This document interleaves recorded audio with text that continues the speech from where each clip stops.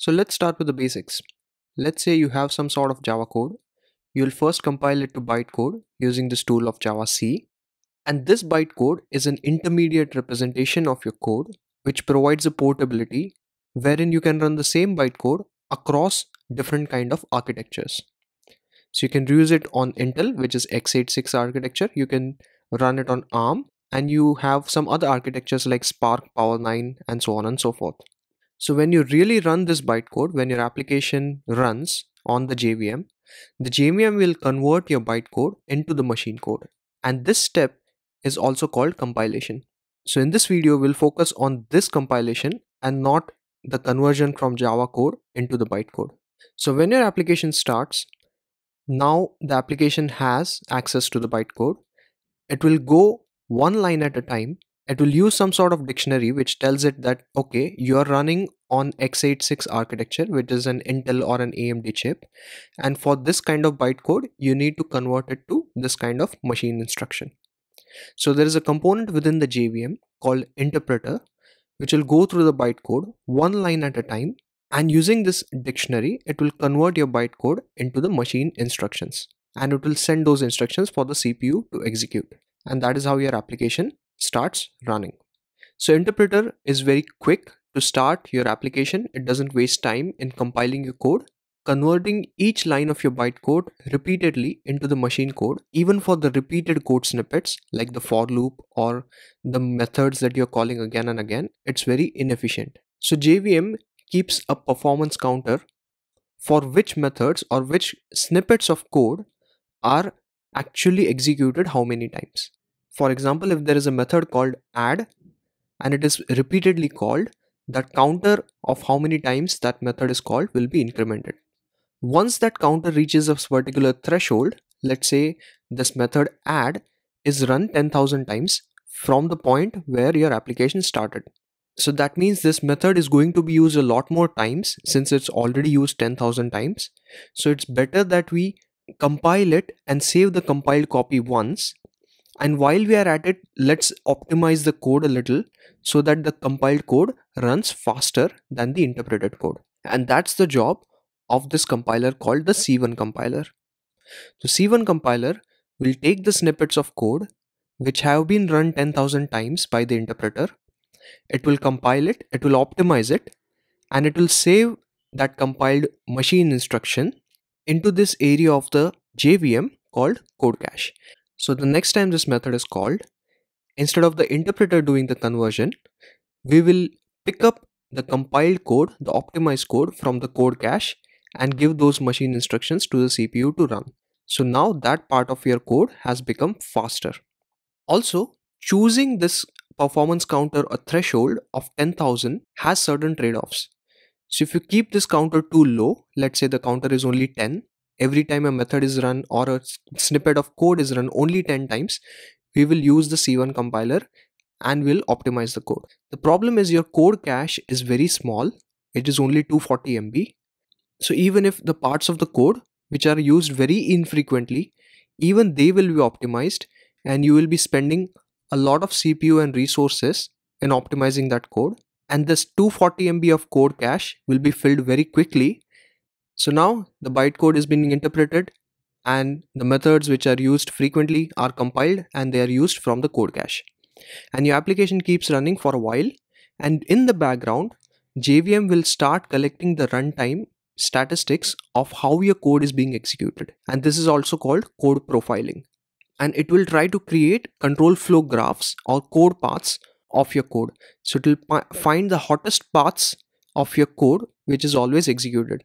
Once it has enough statistics that yes, this is the control flow, this is the code path that is always used in the application, it will ask this other compiler, which is C2 compiler, to perform even heavier optimizations on that part of the code. C2 compiler will perform heavier optimizations, and all the corresponding compiled code or the machine instruction, just like the C1, it will also keep it in the code cache.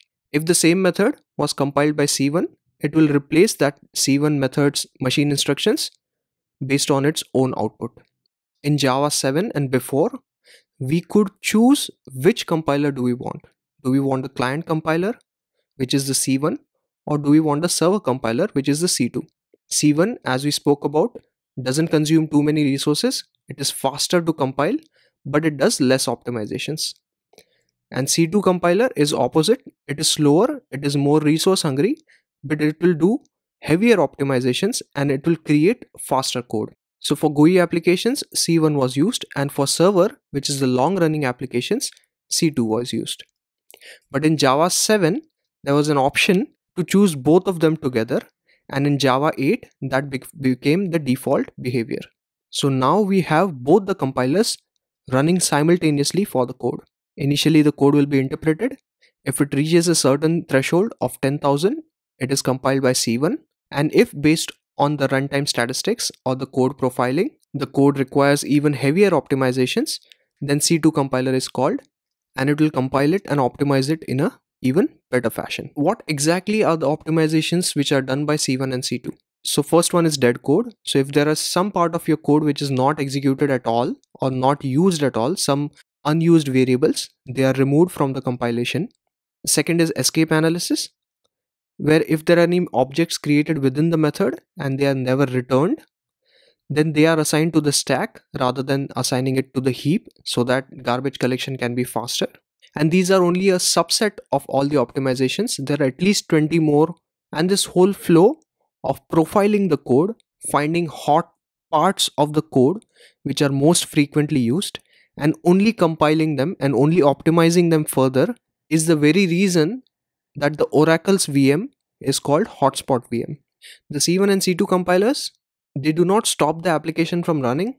So based on the number of cores, it will decide how many background threads to create for both C1 and C2. And while the code is being interpreted, behind the scenes, the compilation can go on. And once the compiled code is ready, the VM will execute the code from the code cache instead of asking the interpreter to do it. So all these compilations and interpretations is being done at the runtime. So while your application has started and is running, only then you are doing the compilation. And that is why the name just-in-time compilation. Now the question is, can we not do it ahead of time? Can we not do it while we are converting our code into bytecode? And that is called ahead of time compilation. So from Java 9, we have this option of converting some of your code or some of your libraries into the compiled code before even you run the application. So just like Java C, we have this executable which will convert your bytecode. So in this case, we are converting the hello world.class into this compiled code called libhelloworld.so.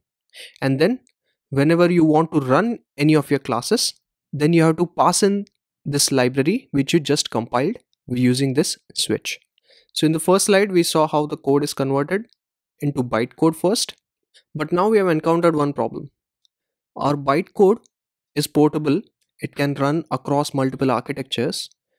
But when you compile it, that means you're converting your bytecode into the machine instructions of a particular architecture.